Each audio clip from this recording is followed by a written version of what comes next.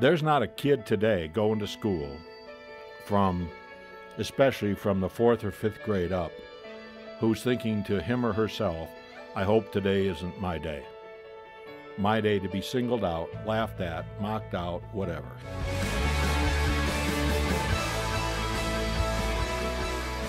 Welcome to the Focus on the Family broadcast, helping families thrive. Welcome back. Hey, it is so good to be here. As I said many times, I'm among friends, and there's nothing like being around friends and trying to help families negotiate the tough waters of life. Let me say, part of you came up pretty tough. You talk about your testimony. You didn't have a great GPA. You were the guy that was never going to amount to anything. That was kind of you. Yeah, that was kind of me. But you are a standard of hope for so many parents that have difficult children. They're going, hey, if Dr. Leman can do it, so can you. Well, there's truth in that. You know, we started these schools, and I wish my high school teachers in particular were alive to see Leman Academy of Excellence. That must be a distant relative. That certainly couldn't have been Kevin. They may be wiping their brow as they say that. Wow, that Kevin Leman actually got somewhere. My guidance counselor told me he couldn't get me in reform school. That's a quote. That's a bad starting position. Yeah, but you did it, and God's grace and His wisdom. God's grace. I had a mother who prayed for me every day. And you know, we talk about hurting kids, and I guess I'm saying, I guess everybody knows you pray for your kids. Yeah. But you have to cover your kids in prayer. And your kids are different. Okay, I have 5 of them. They all go different paths. King Solomon says, and he will direct your paths. Notice it's plural. And so, you know, prayer is just part of what it takes to be a good parent today. Yeah. And there's parents who say, hey, Leman, you have no idea. I'm wearing out the carpet in my knees, but I don't see progress with my kid. Well, hopefully you'll live to see it. Yeah. You know, you plant the seeds and you let God's Holy Spirit work in kids' lives, and we get some surprises along life's way. Yeah, it's so true. I think one of the great things about your story is you experienced some very low points, and you felt rejection, and you felt pain and hurt.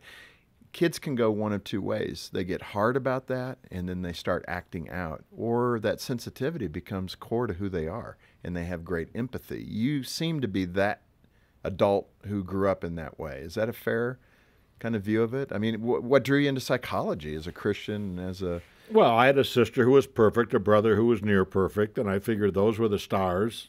I couldn't get in college, got thrown out of Cub Scouts. My mother took me to Joy Club. I hated that sucker. That was a You hated Joy Club. Oh, yeah. That says it all right there. Jesus, others, and you. I remember that, but I hated it. Flannel graphs. Can you imagine flannel graphs? Yeah. How exciting that was? Oh, my goodness. But it's interesting because all the things my mother poured into me as a kid, I remember them as an adult today. Isn't that interesting? Yeah. So there's encouragement for parents. Well, you loved your mom. That's and you do the right thing. And, so a lot of people wrote me off. But, see, it was a teacher who pulled me aside and said, Kevin, do you think you could ever use those skills you have for something positive in life? Well, I'm not making this up. That was the first time, the only time a teacher ever said to me that I had skills. And she said, I've seen you take over a class. Do you think you could ever use those things for something positive? And when I'm speaking in front of 10,000 people, I think of old Eleanor Wilson, God rest her soul, who said, Kevin, do you think you could use those skills? Look at the power of that comment. You remember it like it was yesterday. Oh, I do. Brings tears to my eyes. That's what I call vitamin E encouragement. Parent, do you realize what you have in your back pocket? Yeah. Which is the words you choose to use with your kids. Look at your kids. They're all different. Kevin, as a psychologist, explain what's going on in the child who's hurting and acting out in pain. How does he typically exhibit that kind of hurt? What should we be looking for? Well, you've got the kids who are going to strike out at other people, number one. They feel hurt. They're the bullies. Well, they feel hurt by life. Okay. Therefore, guess what? In a democratic society, I have a right to what? Strike out at other people. Then you've got other kids who fear. They're crippled by the threats or the things that have happened to them, so they cocoon. These are the kids who come home, isolate themselves. All of a sudden, the friends they used to have are not around anymore. They find happiness in just playing a video game behind closed doors. So you'll have kids react to the stresses of life completely different. Some kids will strike out at others. Some kids will hibernate, okay? And some kids give up. What does that look like? It's a kid that doesn't try. Huh. He loves the word whatever. And you can try everything. You can read every book Leman ever wrote. And this kid is not going to respond because he's shut down emotionally. And he's crossed his arms. He's bowed his neck. He said, I don't care what you do.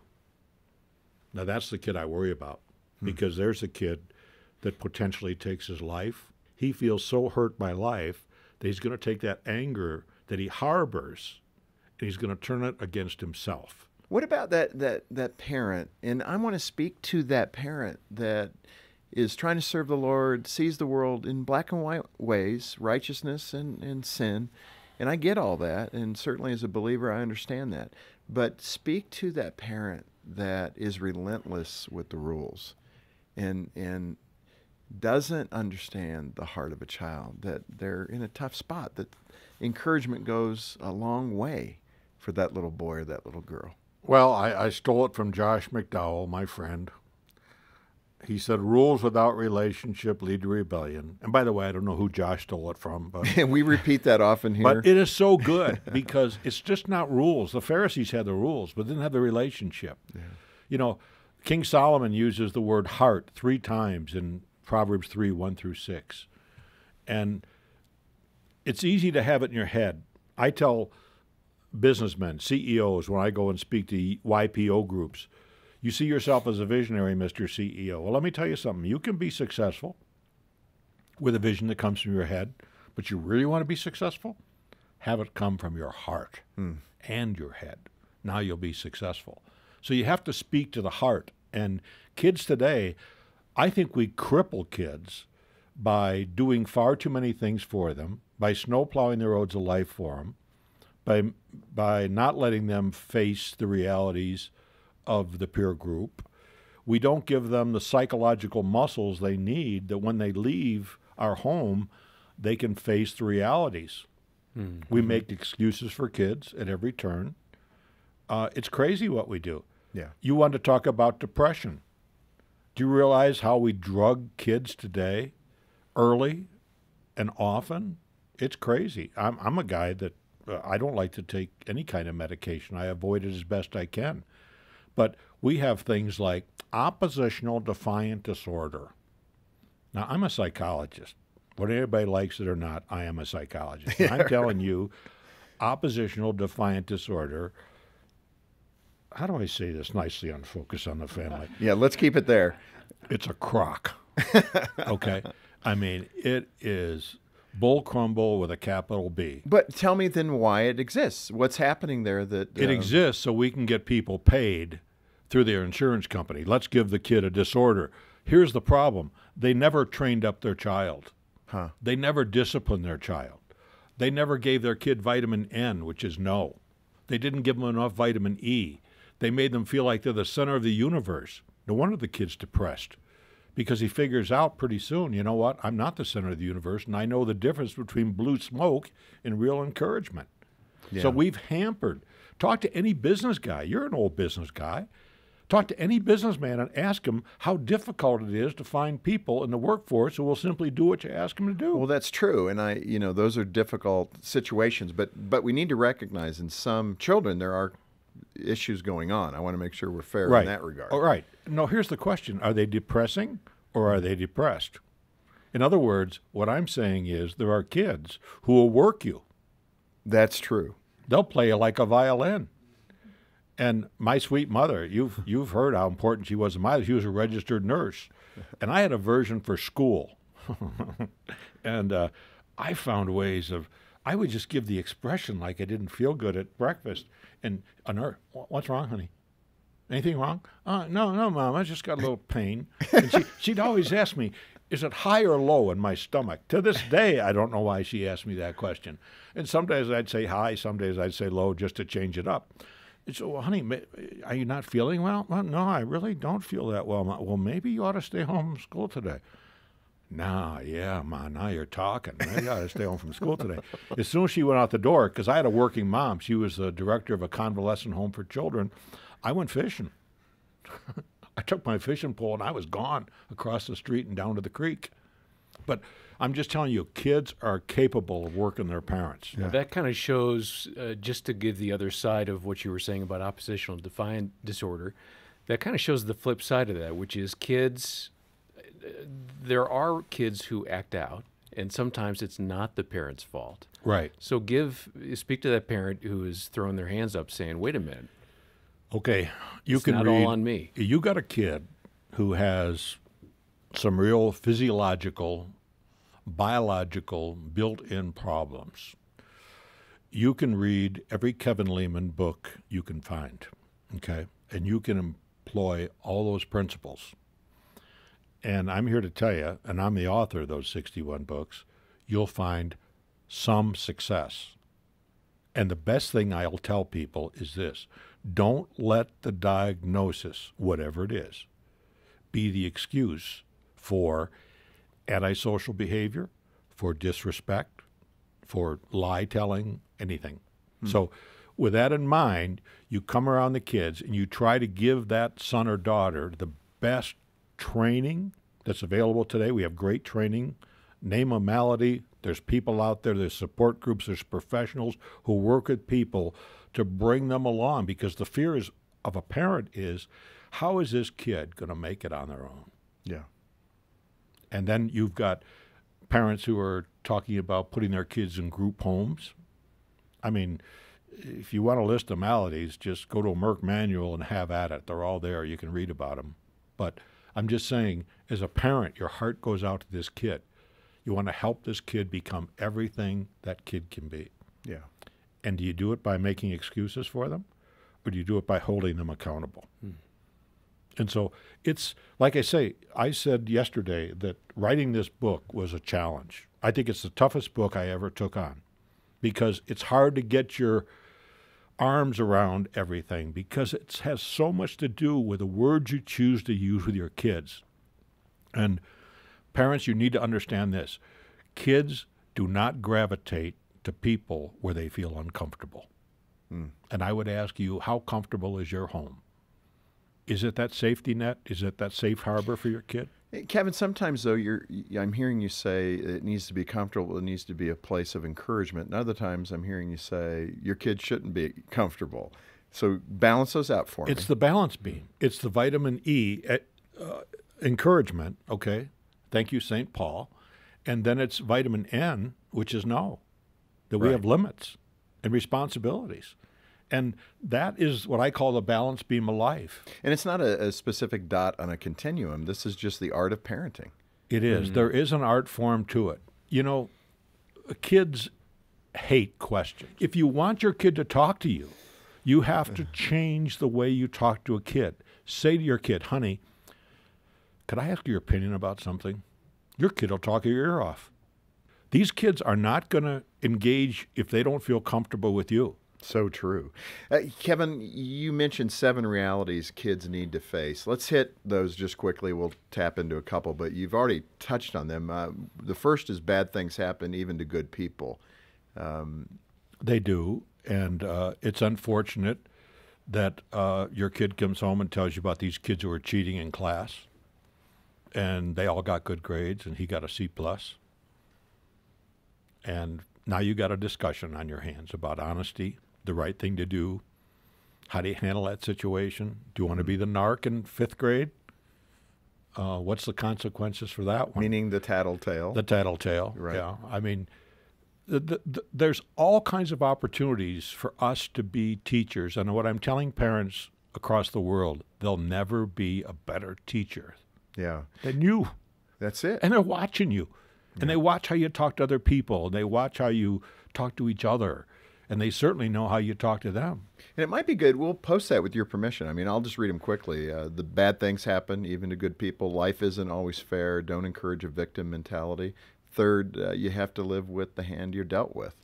These are good life lessons to make your children resilient. 4, you aren't the only person on the planet. There's a good one. 5, facing hardships together is better than trying to go solo. 2 are stronger than 1. And 6, B doesn't happen before A. You touched on that one. 7, your attitude does make all the difference in whether you win or lose in life. Let's touch on that one, then we'll move on. What are you driving at there about attitude, win or lose? You're kind of hitting that with the cheating aspect, but are you really saying it's okay to lose? Yes, the Christian home ought to be a place where kids learn to fail. Can you name a better place for a kid to learn to fail than in the Christian home? Why is it sometimes the least likely place that kids can fail? Because we're too rule-oriented. We know exactly what the kids ought to be like. Before they know it. We project our unfulfilled dreams and wishes on our children, particularly our firstborn child. They're the lab rat of the family. But let me just contrast for you the enabler parent. Now listen to this. Here's a small list. Overprotects the child, speaks for the child, reacts to emotional outbursts, tries to fix things, makes excuses for the child behavior, does what the child should do for themselves. Well, there's the enabler. Now the flip side, the helpful, is authentic, honest about the truth, listens and doesn't judge, is compassionate, affirming, supportive, responds rather than reacts. There's a huge one. Give that for illustration purposes, because some parents may not even know which category they fall into. Well, the responder, the respond-react thing is just powerful. A kid says, he announces, kids announce things. 15-year-old says, I'm going to a rock concert in Denver. You know, and you can't stop me. Yeah, and you live in Colorado Springs, and you're thinking about driving up I-25 in that traffic with another 16-year-old kid.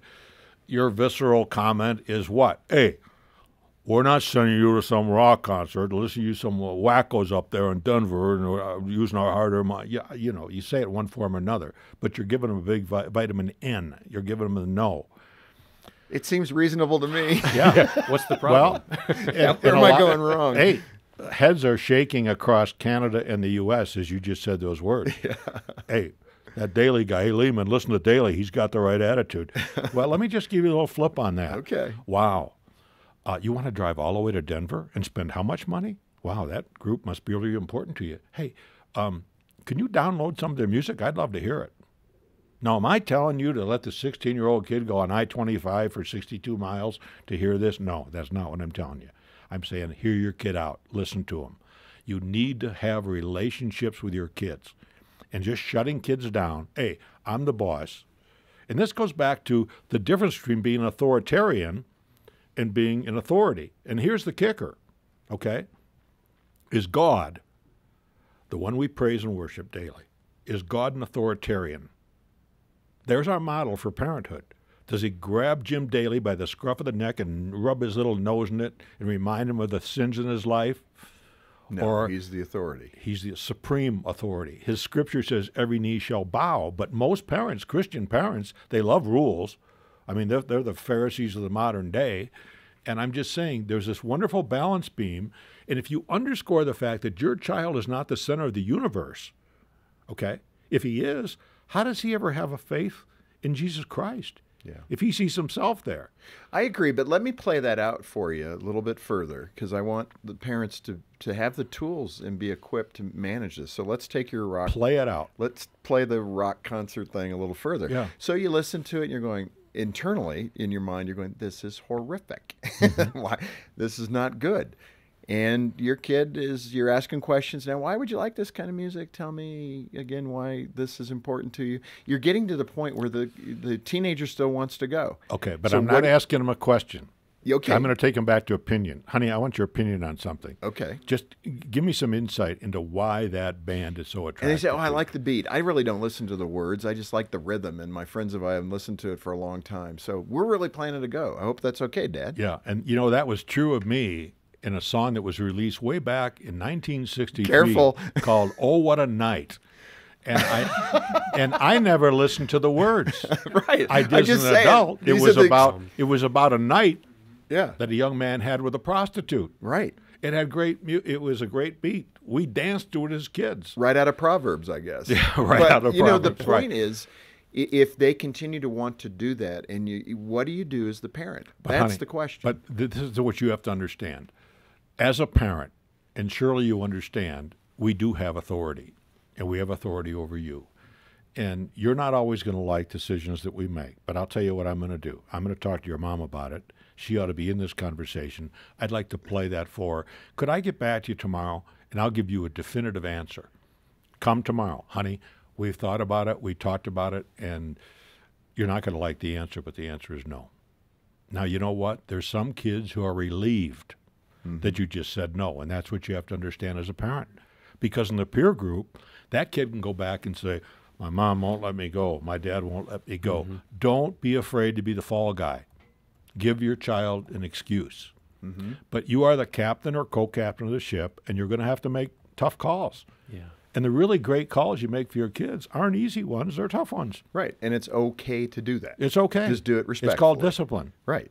But you hear them out. Tremendous difference. Tell me more about it. You're a married man. Have you ever said stupid things to Jean? Never once. Never once. You sinner. Wait a second, I have to pray. I haven't Lord, in the last forgive few me. hours. But you know what? I always tell women, when your husband says something really stupid, don't, he's a man. Don't jump all over him. Just say, wow, look at him. Well, there's a reason grace is from God, and that's for sure. Listen, Kevin, Fascinating. I do want to, with all the things you're doing in education with your charter schools, and here in Colorado Springs, we've had a number of teen suicides, et cetera, and it seems to be a pandemic when it comes to the loneliness, all the themes that we've talked about the last 2 days. Speak to that issue and how we as parents need to dial in with our kids' hearts. Just for fun, let me ask you both the question. What do you think my answer will be? This is sort of fun. I'm flipping the tables here. What do you think my answer will be for the reason for so many suicides? It's gone up about 170% in just the past Think of that. year. Yeah.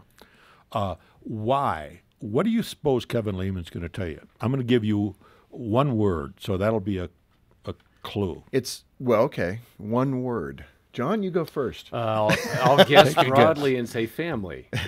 I'd say maybe boundary. Okay.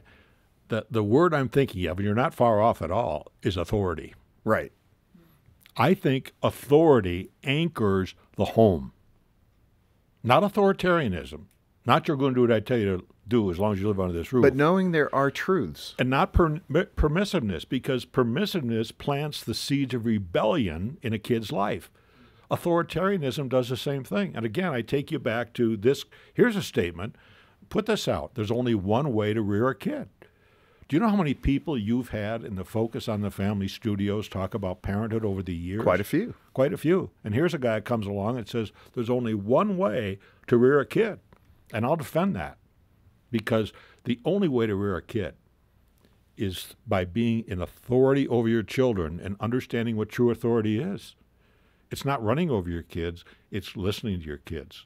And listening to 4 or 5 different kids or 3 different kids who are different personalities and showing respect to them.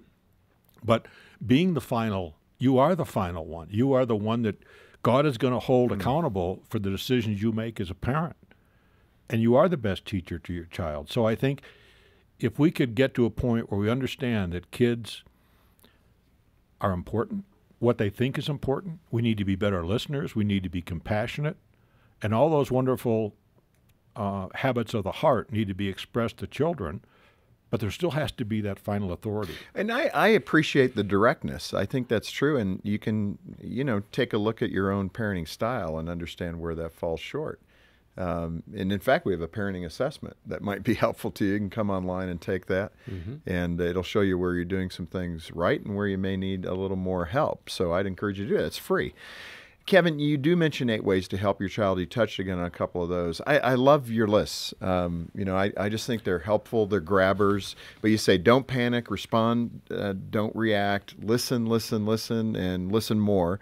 Don't judge. That's probably the most difficult. You've touched on that. Provide comfort for your child. I think that's the psychological blanket, as you describe it. What you say matters. Think before you say anything. So speak to the parent that is aiming to do well. Are you hoping for 80-20? What's that formula look like? Well, let me use this. When you understand how crummy and imperfect you are as a parent, as a person, then and only then can you do what God would have you do on this earth. I think that covers about everything. St. Paul called himself wretched, Jim. If he's wretched, would you tell me what John Fuller is? John is terrific. Not publicly, please. Do you see what I'm saying? And when we realize that we all fall short, so you're the first to say, hey, honey, you know, I was thinking about what I said to you. I said it in anger yesterday. I need to ask for your forgiveness. You will never look bigger in your kid's eyes when you say, honey, would you forgive me? I was what? I was wrong. And that's what opens the door of communication. So that empathy, getting behind your kid's eyes is how I like to say it. Do you see how your kid sees life? Well, we have hit it. I mean, we've talked about so much today, Kevin, and it's been terrific. We've talked about depression and the difficulties that kids face today, and then what parents can do to strengthen them, but not to hurt them by overprotecting them. And that's come through loud and clear. This has been so good. There's so much more in your book we're not able to cover in the two programs, When Your Kid is Hurting. And I think you've done, again, an excellent job. This is book number 61. Yeah. One quick thing. Perfectionism is slow suicide. For You're those right. of you who struggle with micromanaging your kids, and wow, that's the way to plant the seeds of depression in your kid's life. I'm so glad you mentioned that again, because it sparked that thought. The imperfect Jim Daly, the imperfect Kevin Leman, the imperfect John Fuller are the ones who can be difference makers in our kids' lives. Well, that's what you want your children to grow up to be, as difference makers for Christ. And Right. that's why we're here today. But Kevin, again, it has been so good to have you with us. Thank you. My pleasure. I always love being here at Focus on the Family. Hey, I'm John Fuller, and thanks for watching. Get more info about Focus over here and more from our guests over there, and be sure to subscribe to our channel as well.